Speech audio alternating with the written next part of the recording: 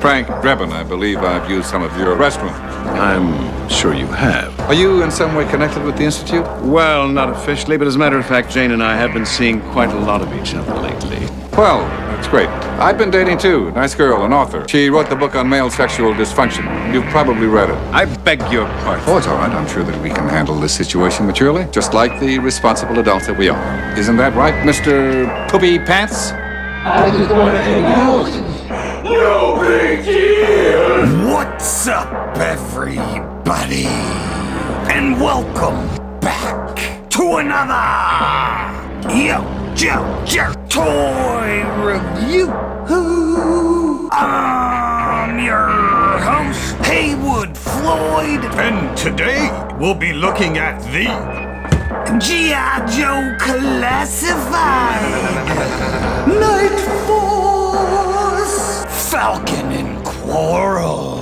Alright gang, let's take a look at this package. We get the figures and all included accessories. You get your standard dollar store box, Night Force logo. On this side of the package, we get that low effort artwork, 138. On this side of the package, you get your number, your double battle stats, your double portrait, and a QR code. On the back of the box, we get this nice photo render, reused helmet, Night Force patch, I think, sound detector, double battle stats, legal shit. On the bottom of the box, you get your legal mush and your barcode.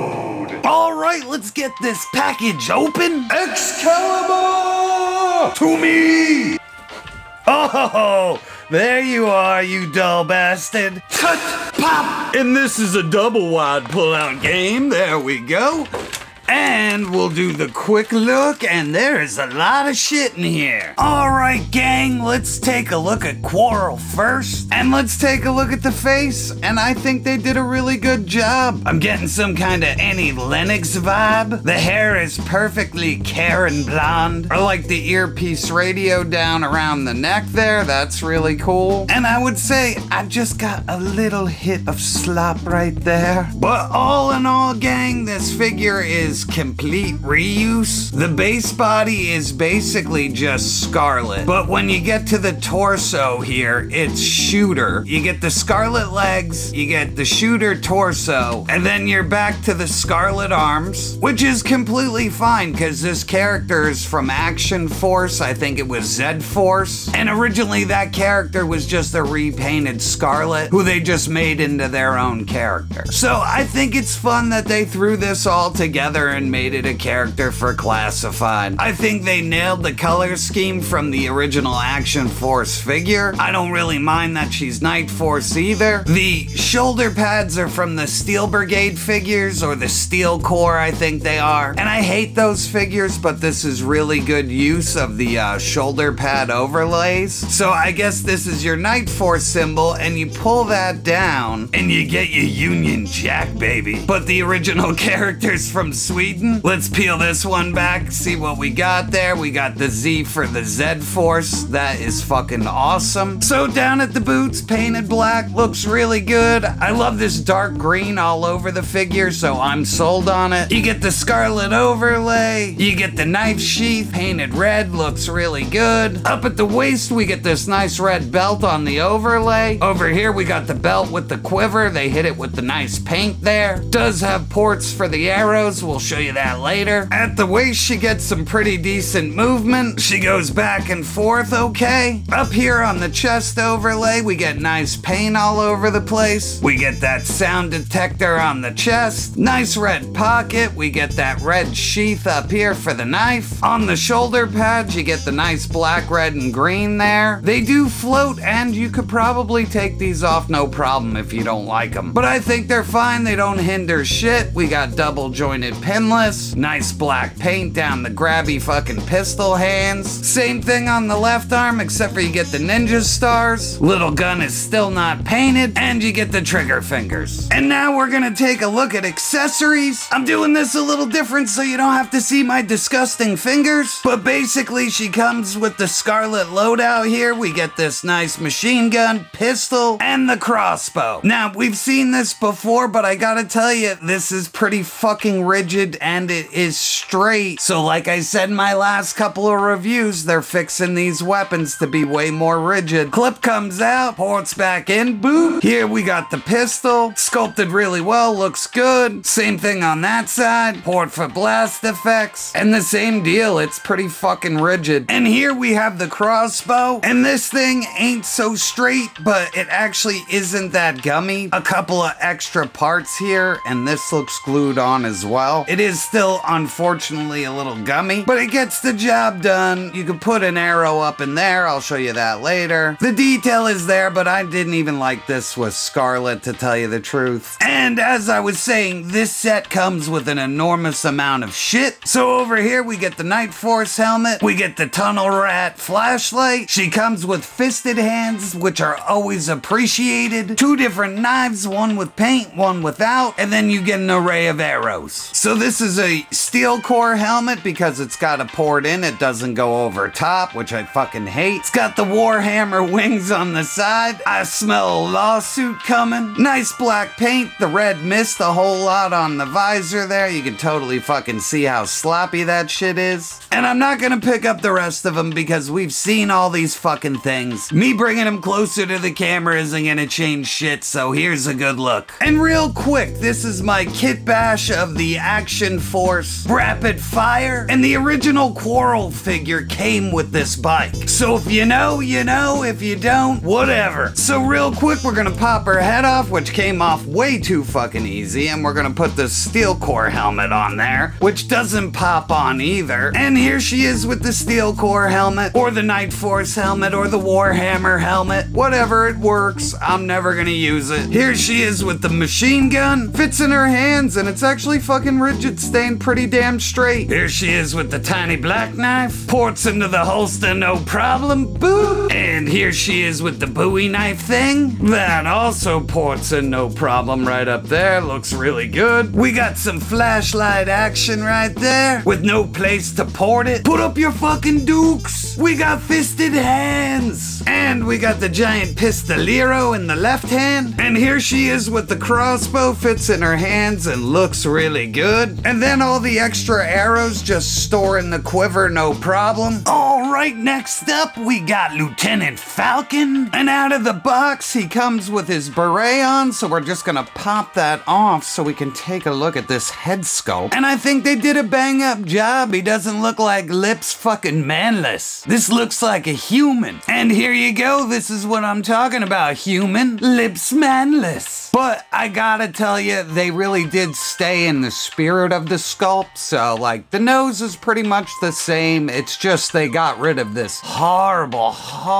sculpting in the face. So I have no complaints. Paint looks good, nothing's too crazy. We'll go all the way around so you can just see what he's looking like. So overall, the whole build is based off of the original Outback, which includes his boots, his pants, his upper torso, and his arms. And I have no problems with that whatsoever. I think that's fine. So I'm not gonna get crazy with this. I do like the Night Force color pattern, so the black, the brown, and the green all work for me. So over here we got this nice little holster. I know everything on here is reused, so I'm not gonna say it over and over again. We got this nice little set of pouches over here. Up at the waist we get this nice little belt. We get some reds painted in there. We have a loop for storage of some sort. We got magazines over there and just nice pockets and detail. At the waist he does get lots of range. He goes back and forth okay, nothing great. Up on the chest we got this nice overlay, got the nice brown paint. Up here we got the nice silver paint on all the slugs. Not much going on the back. We get nice texture. Got a peg for a backpack. And on to the shoulders, this is reuse from the steel core. I actually think these are pretty cool on this figure. Got nice bronze paint for the slugs up there, some greens. On the left shoulder, we got the Night Force patch. And yeah, he's double jointed pinless down the black gloves. They gave him hairy ass arms this time. Here's the original. So maybe he's taking some human growth hormones to beef up or something. And up around his neck, he gets a little green scarf. It's just the one from the Viper set. And his head gets all the usual movement. It's pretty good. And his beret pops on, no problem. Looks really good like that. I think this completes the figure, and he doesn't look like a fucking ass clown. And yes, if you're asking, the head pops onto the old body, no problem, and the beret even fits on his head perfectly because it's the same thing. So if you wanted to just ditch the Night Force body, you could just throw this head on there, and now you have a perfect Lieutenant Falcon. And here's the Lips Manless head on the Night Force body, and now he could just be a new character, and you fixed your old Lieutenant Falcon. Alright, next up we're gonna go over his equipment. So he comes with this large machine gun, and we've seen this one before, but I gotta tell you, like I've been saying this whole review and for this whole last wave, these things are straight and they're rigid now. So I have really nothing to bitch about with the weaponry on this wave. Everything's all there, the paint, everything's good. He also comes with this rocket launcher, and this is the most rigid version of this weapon I've ever seen. It's not completely gummy and it feels like it's gonna fall apart. The back is a little wobbly, but there's very little plastic back here, so I get it. It's pretty much straight, and like I said, we've seen this before, so I'm not gonna go crazy going over it. He also gets this little sidearm with an extended magazine. We've seen this guy, got a port for blast effects. And last up, we get his original shotgun. Now, the original release came with this thing. This time we get that nice red paint. The slugs up here are painted. This comes down, this folds out. You know the drill. And like I said, the thing is straight and it's rigid. And there was more. So he comes with his original backpack. I like the green paint on there. The antenna looks good. Got a port for that knife. Got texture on the back and a peg. Speaking of knives, he comes with his original knife. Got nice silver paint. There's the handle. Here it is flipped over. Here it is porting into the backpack.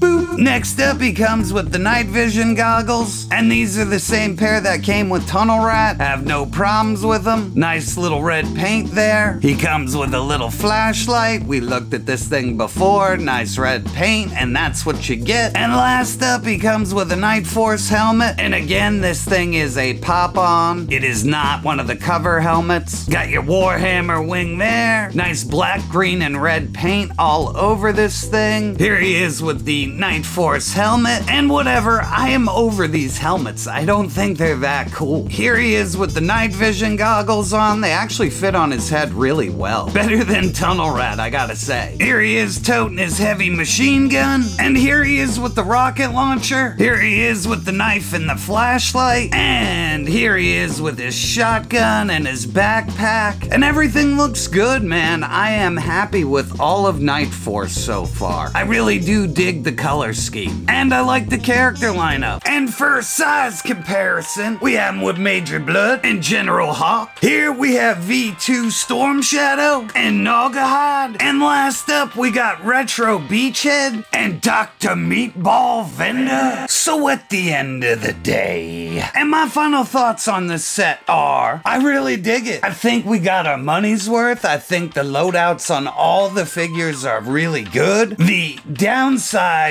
are, I hate these overlays because over time they just start falling off. Her drop down hip peg is a little off center on this, so one of her legs sticks out a little hard. But all in all, I like this for Night Force. I also like that you can get a replacement Falcon head for this set. So all in all, I am very pleased. And that's all I got this time, people. I'd like to thank you for stopping by, and I'll catch you on the next review. Woo. Holy fuck! That was diabolical! Don't forget to like, share, and subscribe!